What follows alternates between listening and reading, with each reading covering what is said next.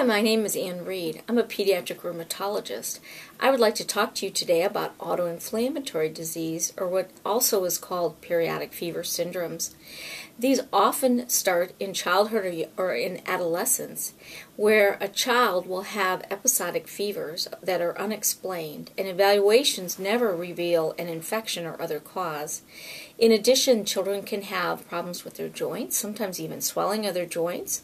They can have weakness or pain in their muscles, as well as they can have rashes, sometimes belly pain, and other findings.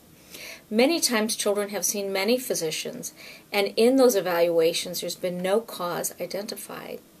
We know that there's genetic causes for many of these conditions, including conditions termed TRAPS syndrome, which used to be called Hibernian fever, Hyper-IgD syndrome, FMF, or familial Mediterranean fever, Nomads-Sinkus syndrome, also other conditions called PFAPA, where we at this time don't know any genetic cause.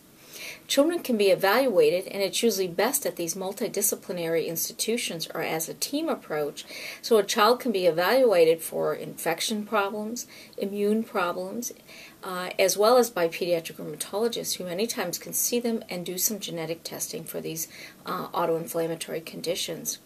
This allows then this team approach to decide on the most appropriate therapeutic interventions, of which we have many right now that are very targeted to treat these disorders.